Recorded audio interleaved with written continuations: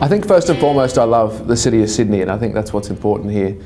Secondly, I love communicating with people, and I know it sounds cliche, but being able to help people is the main job. I think I work for McGrath because I really respect John McGrath's presence in the industry. I feel like he brings such a great amount of experience, and he brings such a great amount of enthusiasm to the company. I believe I'm the best person to be leasing someone's property, simply for the fact that I aspire to be a leader within my industry. And if people can see that in me, then I believe I'm happy to help as much as I possibly can. I'll do the best job I possibly can. There's not much more you can ask of yourself, and I think that's what's important. But at the end of the day, that I'm going to work as hard as I can to get the right result for the right person. I think it's so important that you be open and honest with as many people as you possibly can, so they understand what stage of the process they're at, so we can help them as much as we possibly can. Why McGrath?